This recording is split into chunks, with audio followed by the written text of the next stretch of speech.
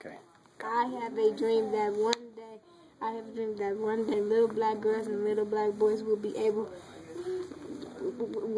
to join hands with the little white boys and white girls as sisters and brothers. I have a dream today.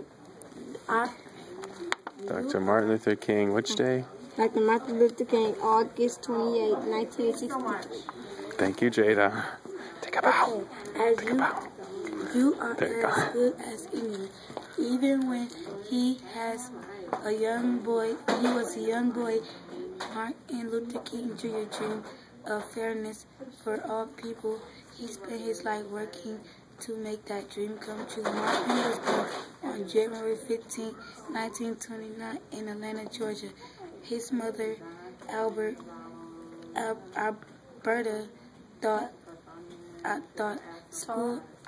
taught school.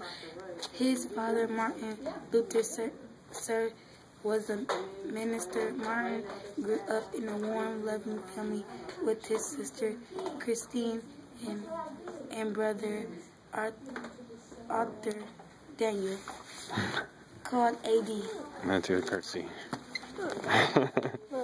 Look, and I know Martin Luther King, and somebody has Martin Luther King, and his kids that's reading about him. Remember how we said, like, the most important American? Imagine if there was this many books. Can we read one more? Yeah. Okay. Well, that looks like the book you got. This is mine. Oh, it is yours. Okay.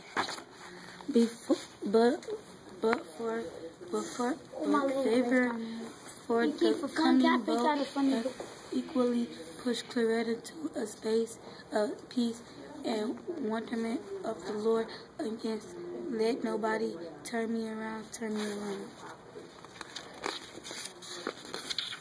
This ain't gonna let nobody turn me around. Gonna keep walking, keep on the talking, walking up to Freedom Land. This is a song that she made. Singing, always singing. That was it. Claretta Scott was born in Alabama on April 27, 1927. As a child, Claretta and her brother and sister walked 5 miles to the nearest school for Negroes. Wow. She older than Martin Luther King or younger? Too. Yeah, she's older than Martin Luther King.